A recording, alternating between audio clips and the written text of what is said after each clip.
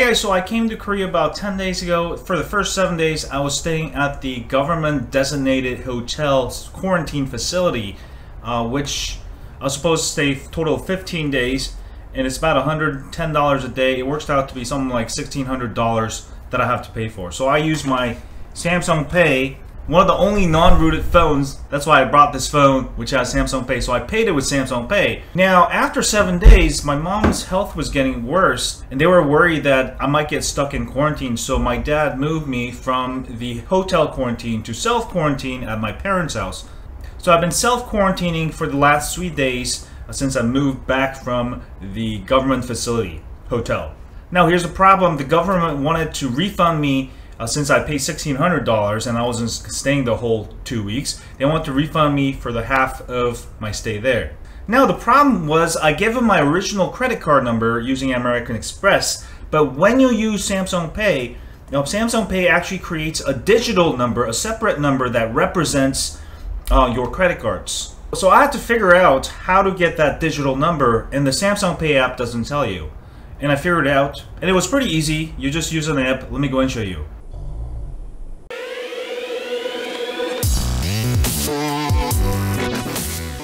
You're gonna need 2 Android phones. So this is the one with my Samsung Pay on my Galaxy S20 Ultra, and I have a Pixel 4 XL running Dirty Unicorns ROM. Yay. You're gonna wanna go purchase the Pro Credit Card Reader NFC, this exact version. I actually have to buy a bunch of different apps before I finally find one that works.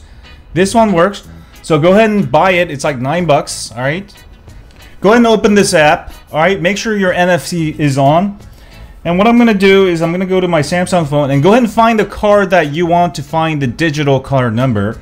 And I'm going to go ahead and enable my Samsung card. Alright, and simply put it there.